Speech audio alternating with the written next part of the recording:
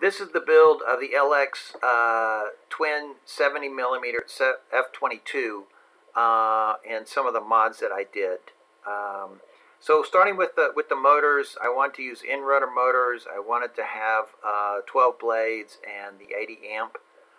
So I'll put the details of what these motors were in the description below. What I also did was I didn't like the motor mount, so you'll see in some of these pictures I actually glued in some plywood to mount the motors to. So that was one little mod that I made there to make them more secure. I wanted to have afterburners too, so I got the ring afterburners. I spray painted the inside of the exhaust tubes with silver paint, and then I cut a little trough in there for the rings. And I want to make sure that those rings were flush with the tube itself, so they wouldn't obstruct the airflow out the back. And then I also had to bevel the back side of it so that they would reflect the light more, and you can see it in this picture. So here's a sample of what the lights do.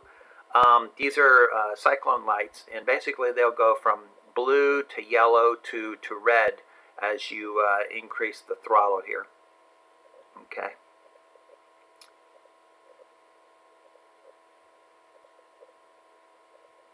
So I don't have the sound on this one up much, so you can probably, well, the engines weren't on. I was just running the lights in this case.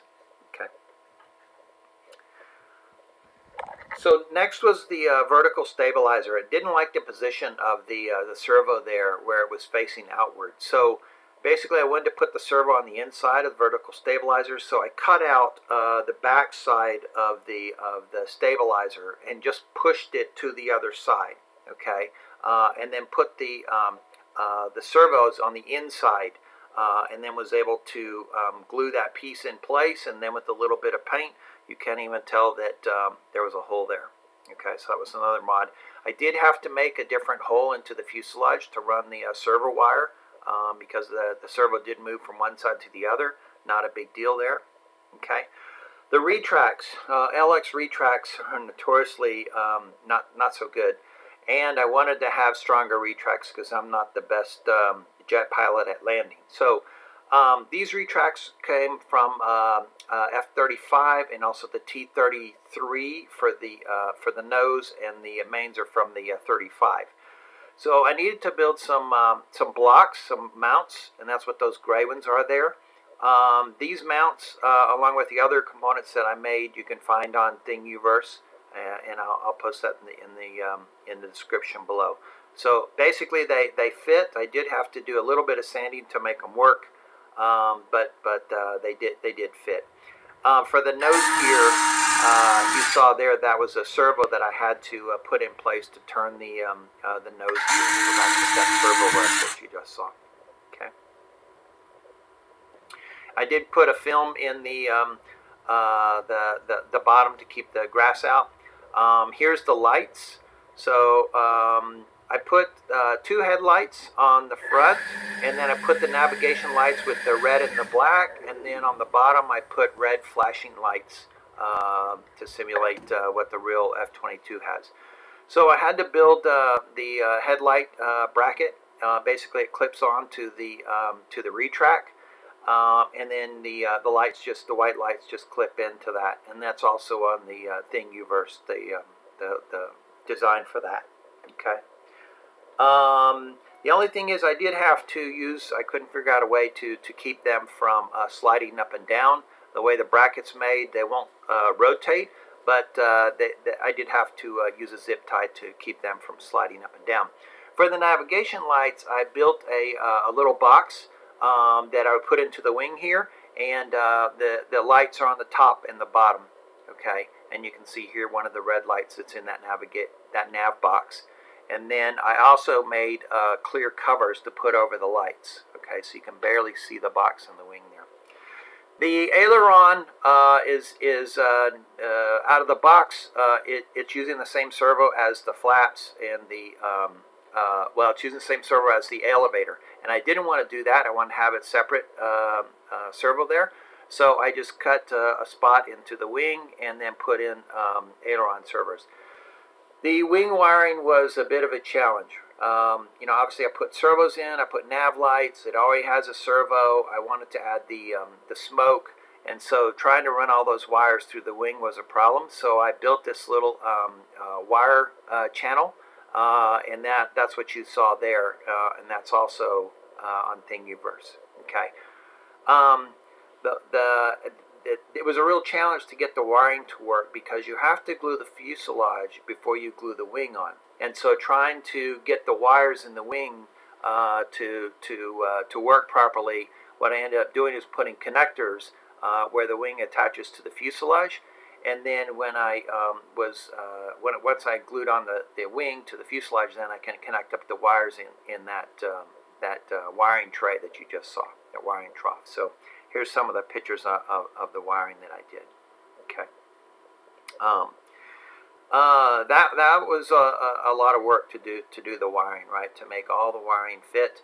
Also, you can see in this picture, I did have a spar that I put in. I actually put in two small spars, graphite spars, to help hold the wings into the fuselage, just to give it some additional support.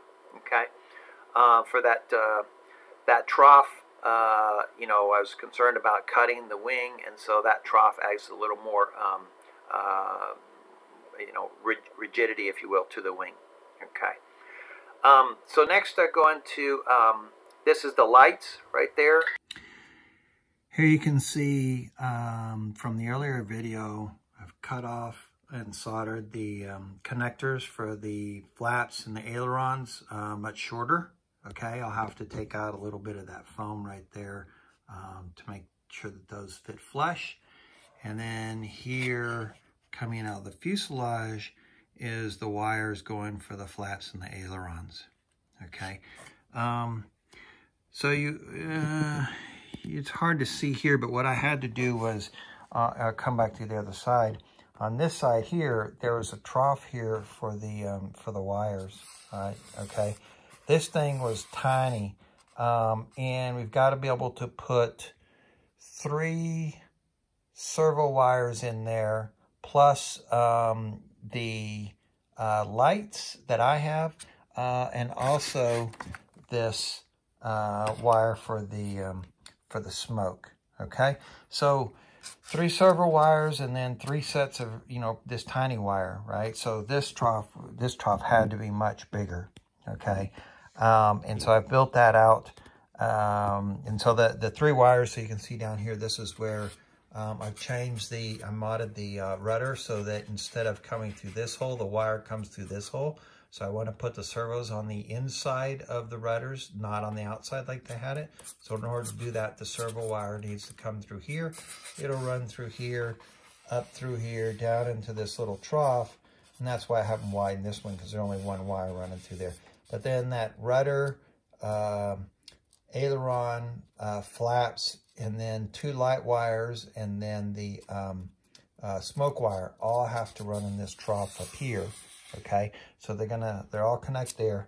And then what I'm doing is running them through here, and then I'll run them up here.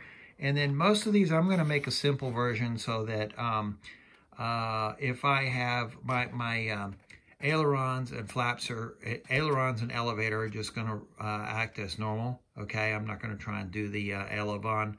And then for the thrust vector, I'm going to also treat it so I have it so I can enable it, and then treat it just like elevators, right? I'm not going to try and make it Aileron. Okay. So anyways, those are all, most of them are going to be wide, some of them aren't. So right here's where I'm putting in the Ys, so that when I run north of here towards the cockpit, these will all be single wires running up. The other thing is on these wires here, let me pull back the tape here and you can see one of these. These wires, I can move the camera a little bit, get my finger out of the way. These wires have to be flush to the surface here. If I can get my finger in there, okay. These wires have to be flush, that finger right there, to the surface.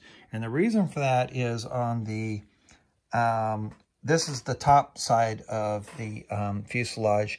On the bottom side of the fuselage, there's another set of wires for the thrust and the elevator that also run in a similar trough to this. So wires in this trough cannot stick up. They have to be flush to this level. Otherwise, it's going to be hard to get these the fuselage to glue together. So here on the battery, I wanted to use a much bigger battery. The original, what they called for, was a 3600 6S, and I wanted to go something around 5000, so I got a 5200. So I did have to enlarge that hole there in the back, sand it until I could get that to fit, and I wanted to enlarge it enough so that it didn't make the back of or the front part of the fuselage bow out, right? Because it was spreading too much. I also did the thrust vectoring, pretty much just by the book there, how they had it. And again, they're just tied together. For the servos, I mentioned earlier, here's a picture of the servo that's doing the steering, okay? So when I replaced the nose retract, I had to have a steering servo, okay? And then this was the servos that I had used, okay? And then here I'm using the Spektrum AR8360T 8-channel receiver, so I can do throttle, aileron, elevator, rudder, flaps, retracts, thrust vectoring, pilot ejection, and smoke. And here's the big glue job that you typically do on these LX jets.